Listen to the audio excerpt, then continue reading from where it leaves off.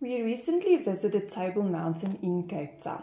We decided not to book tickets in advance and went early in the morning to queue for tickets. But should you wish, you can purchase tickets online.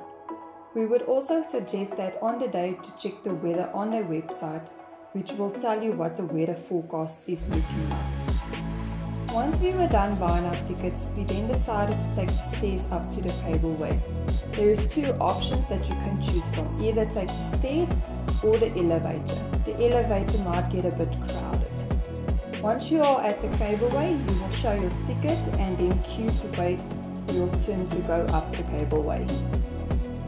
We really enjoyed the experience as the cable car rotates 360 degrees while going up, which gives you the opportunity to see the amazing views of Lions Head, the stadium, and also the beautiful ocean surrounding you.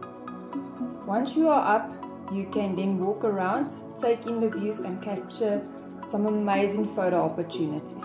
We also decided to stop at 1067 Eatery, where we got a coffee and a sweet snack.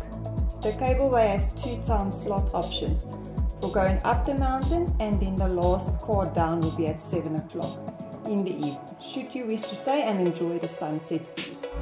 We would highly recommend Table Mountain should you live in South Africa and never been, or even if you're a tourist visiting our beautiful country. For more information, please visit their website.